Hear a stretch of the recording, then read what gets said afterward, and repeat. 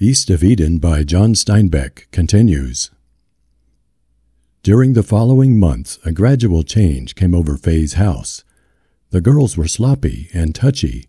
If they had been told to clean themselves and their rooms, a deep resentment would have set in, and the house would have reeked of ill temper. But it didn't work that way. Kate said at table one evening that she had just happened to look in Ethel's room, and it was so neat and pretty, she couldn't help buying her a present. When Ethel unwrapped the package right at the table, it was a big bottle of Hoyt's German, enough to keep her smelling sweet for a long time. Ethel was pleased, and she hoped Kate hadn't seen the dirty clothes under the bed. After supper, she not only got the clothes out, but brushed the floors and swept the cobwebs out of the corners. Then Grace looked so pretty one afternoon that Kate couldn't help giving her the rhinestone butterfly pin she was wearing, and Grace had to rush up and put on a clean shirtwaist to set it off. Alex, in the kitchen, who, if he had believed what was usually said of him, would have considered himself a murderer, found that he had a magic hand with biscuits. He discovered that cooking was something you couldn't learn. You had to feel it.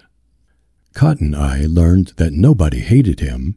His tub-thumping piano playing changed imperceptibly. He told Kate, "It's funny what you remember when you think back." "Like what?" she asked. "Well, like this," and he played for her. "That's lovely," she said. "What is it?" "Well, I don't know. I think it's Chopin. If I could just see the music."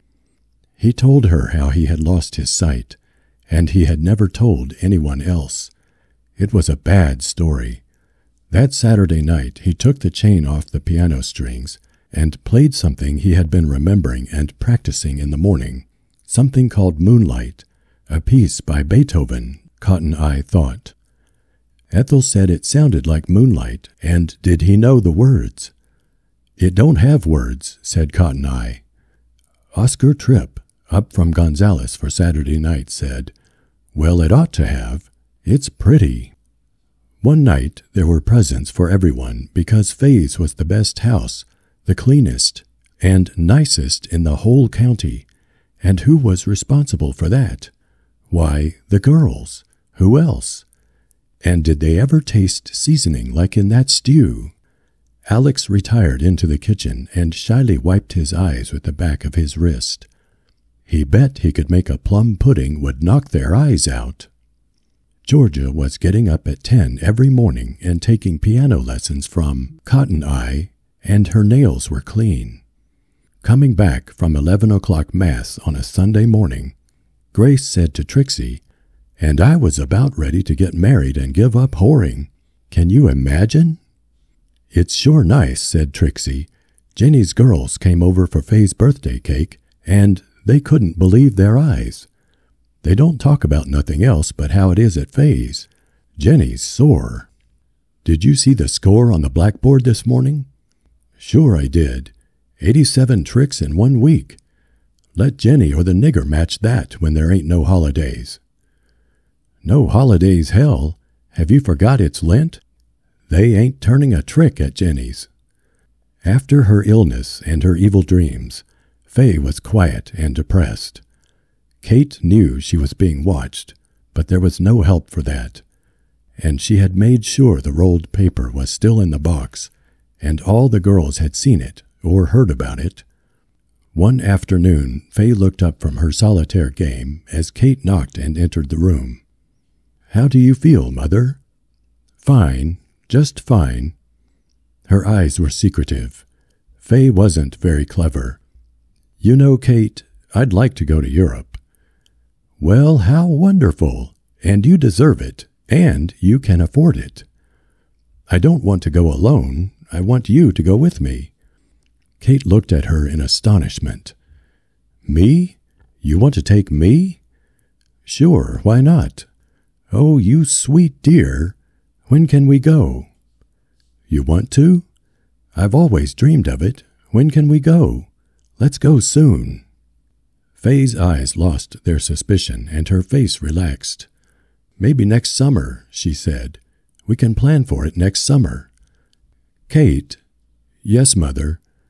You don't turn any tricks anymore, do you? Why should I? You take such good care of me. Fay slowly gathered up the cards and tapped them square and dropped them in the table drawer. Kate pulled up a chair. I want to ask your advice about something. What is it? Well, you know I'm trying to help you. You're doing everything, darling. You know our biggest expense is food, and it gets bigger in the winter. Yes. Well, right now you can buy fruit and all kinds of vegetables for 2 bits a lug, and in the winter you know what we pay for canned peaches and canned string beans. You aren't planning to start preserving. Well, why shouldn't we? What will Alex say to that? Mother, you can believe it or not, or you can ask him. Alex suggested it. No. Well, he did. Cross my heart. Well, I'll be damned. Oh, I'm sorry, sweet. It slipped out. The kitchen turned into a cannery, and all the girls helped. Alex truly believed it was his idea. At the end of the season, he had a silver watch with his name engraved on the back to prove it. Ordinarily, both Fay and Kate had their supper at the long table in the dining room, but only on Sunday nights when Alex was off and the girls dined on thick sandwiches. Kate served supper for 2 in Fay's room. It was pleasant and a ladylike time.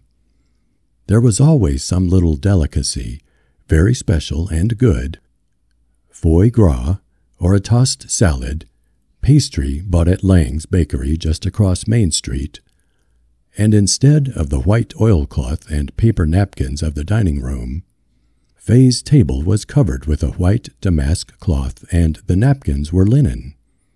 It had a party feeling, too, candles and something rare in Salinas, a bowl of flowers. Kate could make pretty floral arrangements using only the blossoms from weeds she picked in the fields. What a clever girl she is, Fay would say. She can do anything, and she can make do with anything. We're going to Europe. And did you know Kate speaks French? Well, she can. When you get her alone, ask her to say something in French.